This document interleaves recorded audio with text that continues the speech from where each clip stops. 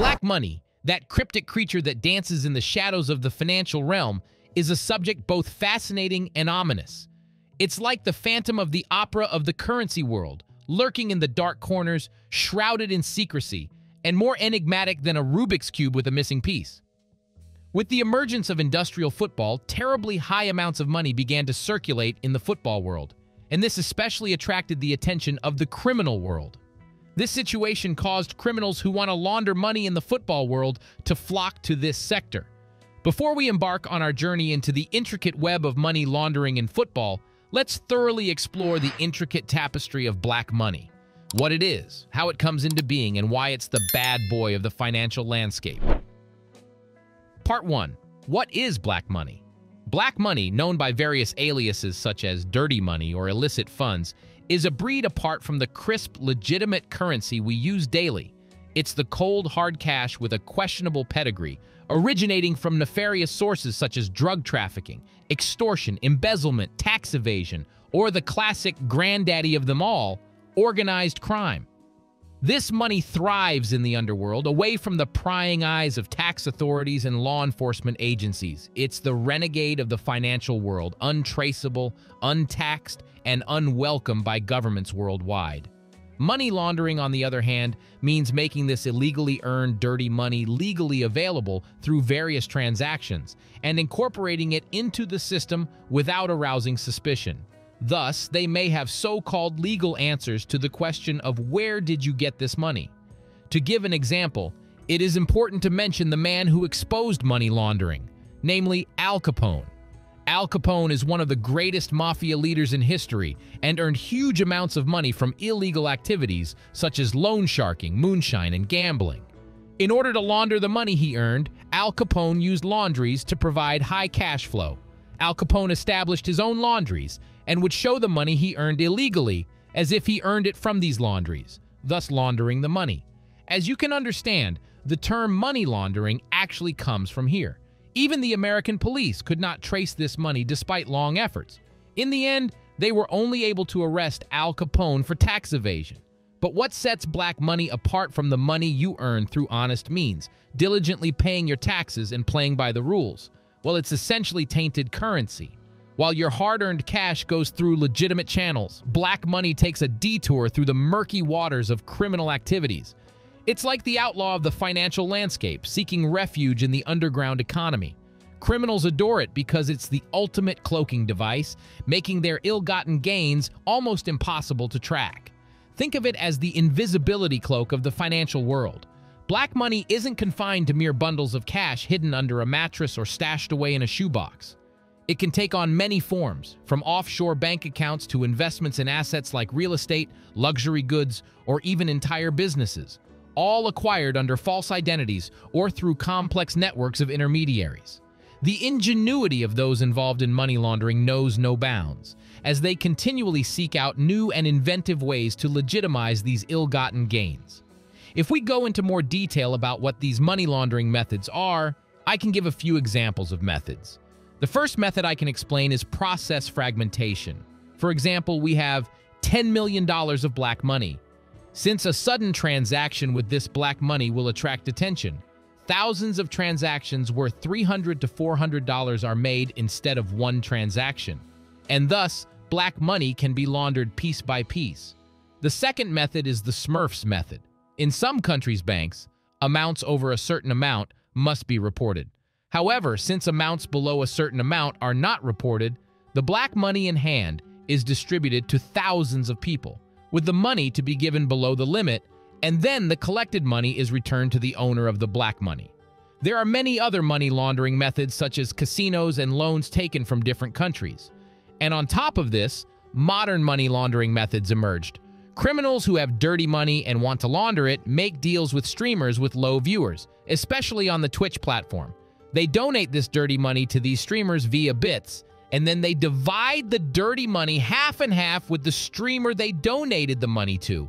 In this way, the money owner can launder his money, and the low-income streamer, who already has low viewers, earns a good profit. In addition, the cryptocurrency market, which is very difficult to track and has fast transactions, has become one of the modern centers of these money laundering efforts.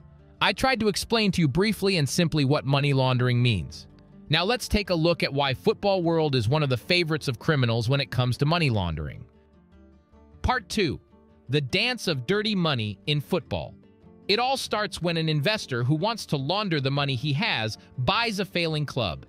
This investor comes with promises that he will save the club from the difficult situation it is in and uses this as the excuse for his investments. But we know that his only concern is to launder his money.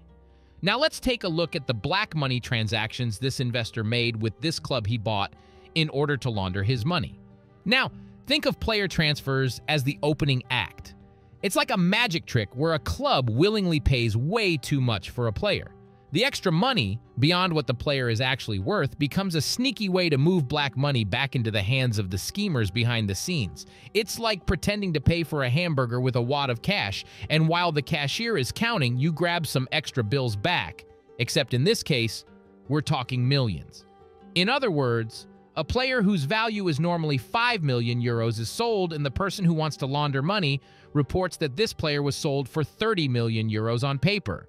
Thus, 25 million euros of dirty money is brought into the club. This is one of the most important ways of laundering money in football. But wait, there's more to this financial spectacle. Sponsorship deals, those flashy logos on jerseys and in stadiums, can also play a part in this money laundering magic show. Imagine a mysterious company becoming a sponsor, paying way more than it should. The extra cash can then be siphoned off quietly, leaving the club with a sudden boost, and the money launderers with a cleaned-up image and pockets full of freshly laundered money. Or imagine that a club normally plays its matches with 3,000 spectators. The person who wanted to launder his money showed it as if 20,000 tickets were sold, although there were normally 3,000 spectators, and laundered his money with the profit in between. In order to increase the amount of money laundered, ticket prices were increased above normal. Also, the person who wanted to launder money filled the stadium with people he found on the street, and by giving the impression that the stadium was full, suspicion was not aroused. Here's a foolproof way to launder money from football. Apart from these, there are also methods of money laundering such as exorbitant manager fees and people pretending to have lent money to the club and then taking the money back. In this grand play of financial moves, football becomes more than just a sport. It becomes an unwitting player in a money laundering dance. The game's complexities go beyond goals and trophies, weaving a story of financial intrigue that's almost like a blockbuster heist movie. Since football is an entertainment industry with high volumes of money, it is easy to enter the football industry, and there are many elements into which black money can be divided, such as football managers, football players. It is a favorite of those who want to launder money. Now, in the third part of the video, let's take a look at real-life examples of money laundering in the football industry. Part 3. Some real-life examples of money laundering in football. Let's take a closer look at some notable cases that illustrate how black money has infiltrated the world of football. Barcelona faced scrutiny over the signing of Neymar, the Brazilian superstar, as questions arose regarding the true value of the transfer and the undisclosed fees involved. It was suspected that the actual transfer amount was far greater than what was officially declared, potentially involving hidden payments and various stakeholders benefiting from the shadowy funds. Finally, we was learned that the former president of Barcelona earned 15 million euros of illegal income from the Neymar transfer, and the Barcelona president was caught trying to launder this money. Another example of money laundering through football was Pablo Escobar. Even though Escobar was not the official president of Atlético Nacional, he was actually running the club behind the scenes. As we mentioned about the methods of money laundering through the football industry, Escobar was transferring a player whose value was normally low for a high price, and making a player he sold for 5 million euros appear on paper as if he had sold him for 10 million euros. Moreover, even though the stadium looked empty, miraculously more than 35,000 tickets were sold. I think you understand what I mean. Luis Felipe Vieira, one of Benfica's important presidents, was also arrested on the grounds of money laundering. Back in 2005, German footballers Lukas Podolski and Bastian Schweinsteiger were part of a transfer deal from Bayern Munich to FC Köln. This deal raised eyebrows due to the involvement of several offshore companies. Investigations pointed to potential money laundering, as it appeared that the transfer fees had been inflated, with the excess funds channeled through secretive financial routes. In the past, even the father of the living legend Lionel Messi was on trial for money laundering. Popescu, a successful Romanian football player, was arrested with his 5 friends for money laundering and tax evasion. Popescu remained in prison for 570 days. It was determined that 12 football clubs in the Belgian league laundered more than 30 million euros of money. These real-life examples shed light on the underbelly of money laundering in football. The beautiful game, with its passion, glory, and global appeal, is also a fertile ground for those seeking to cleanse their illicit funds. For all these reasons, there should be more transparency when making transfer agreements, sponsorship agreements, and ticket sales, and all of these should be inspected by a reliable, authorized institution. We hope that this beautiful game, which gives hope and entertainment to people, can get rid of the money laundering problem as soon as possible.